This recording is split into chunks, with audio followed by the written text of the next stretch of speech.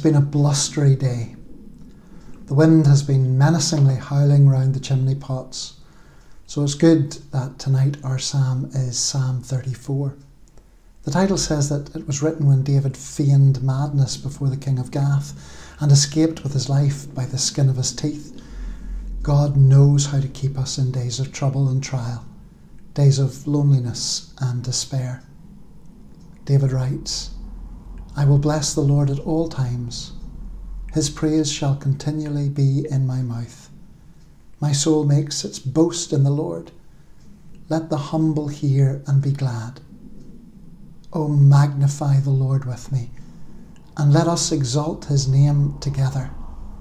I sought the Lord, and he answered me and delivered me from all my fears. Those who look to him are radiant, and their faces shall never be ashamed." This poor man cried, and the Lord heard him and saved him out of all his troubles. The angel of the Lord encamps around those who fear him and delivers them. O taste and see that the Lord is good. Blessed is the man who takes refuge in him. Let's pray. Heavenly Father, we have tasted and seen that you are good.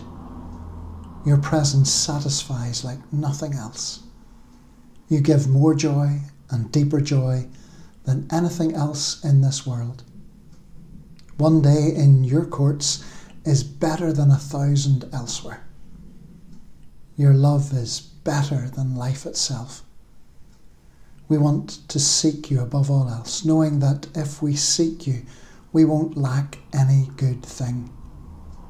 You are an abundantly generous God, like a constantly flowing spring. If you clothe the lilies in splendour and feed the sparrows, if you rescue David, you will certainly provide for us and protect us. If something is good, you will give it. If it is not good, you will withhold it. In truth, we really don't know what we most need, but you do.